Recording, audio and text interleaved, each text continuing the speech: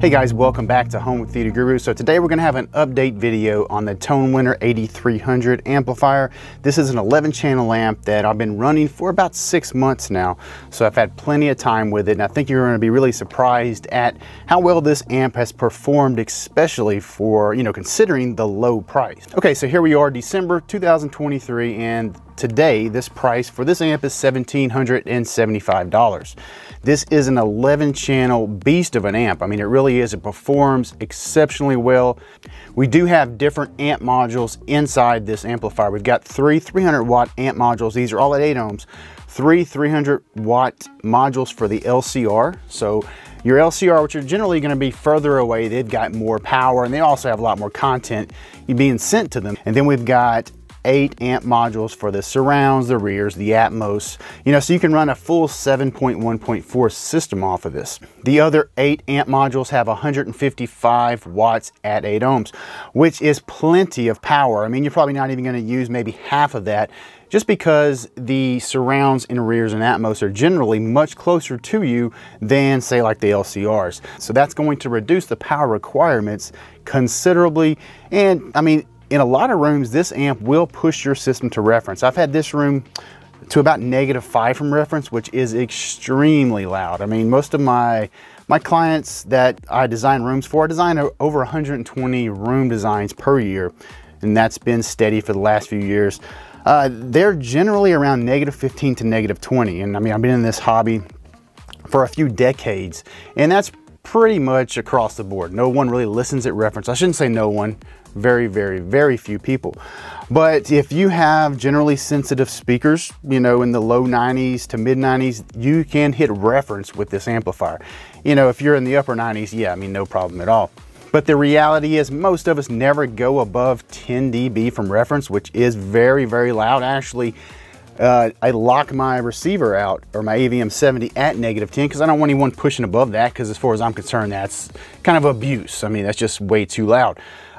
We're not even using half of the wattage of this amp has to hit those levels. I mean, it's a cakewalk for this amp, to hit those high levels on this system. And in here, we've got a full triad system with gold LCR and silver sats everywhere else in the room. So of course, the big question is, how does it sound? First of all, if an amp sounds different or makes your speaker sound different, that is a big red flag. So if you had several amps you're trying out and one amp sounds warmer or sounds brighter, then that amp is coloring the sound. We do not want the amp to color the sound. The amp's job is to simply amplify the signal. That's what we want. So you want a neutral amp, and that's where these really excel. Audibly, they are extremely neutral. They don't add anything. They just do their job, amplify what they're given, and that's what we wanted to do.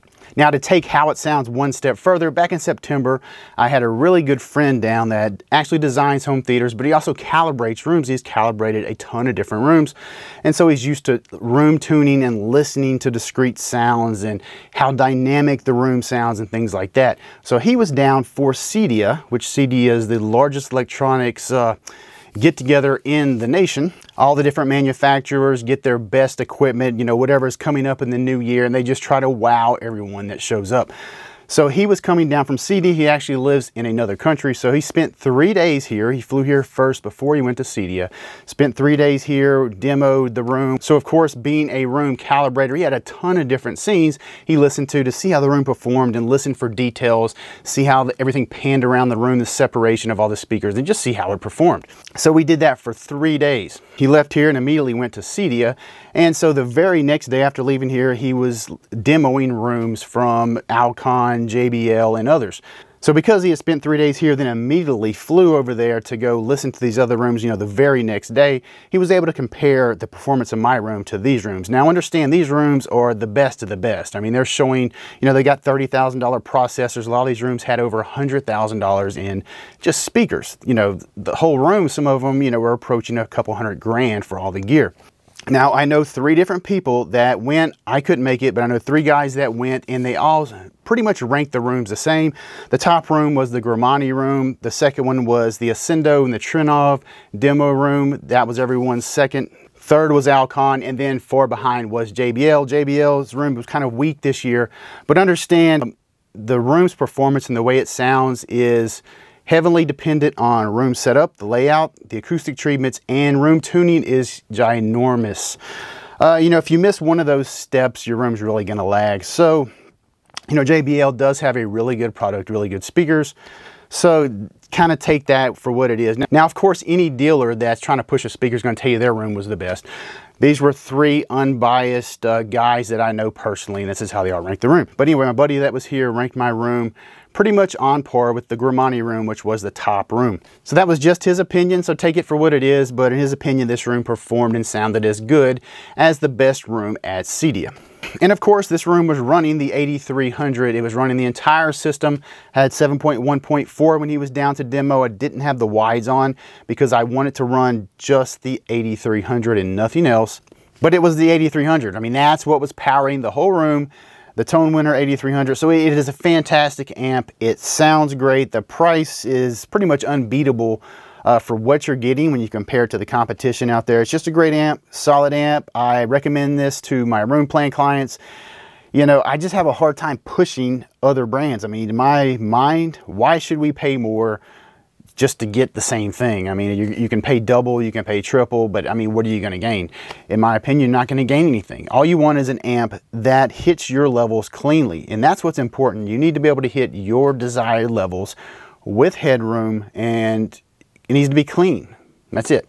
All right, guys, so that's going to be it for this one. Don't forget to subscribe, hit that notification bell. Now, I do have some new videos that are about to come out. Amir at Summit HiFi has sent me all three of their new subwoofers. They've got two 12-inch ported subs and a 15. The 15 has already been compression tested against a PB16, and it beat it at a fraction of the price. So I'm looking forward to getting those. I'm going to do ground plane measurements, compression test on all three of those subs so we can kind of see how each one compares.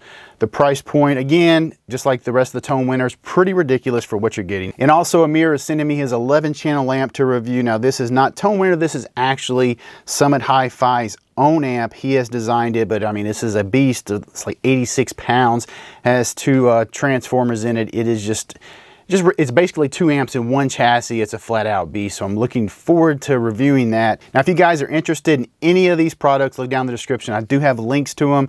If you're not sure about something and you want to just talk about it, call Amir up at Summit HiFi. He's a fantastic guy. Superb customer service. He handles all the warranty work for Tonewinner himself. And of course, he's going to warranty his products that he is making under his own brand. That's going to be it for this one, guys. I'll see y'all for the next one.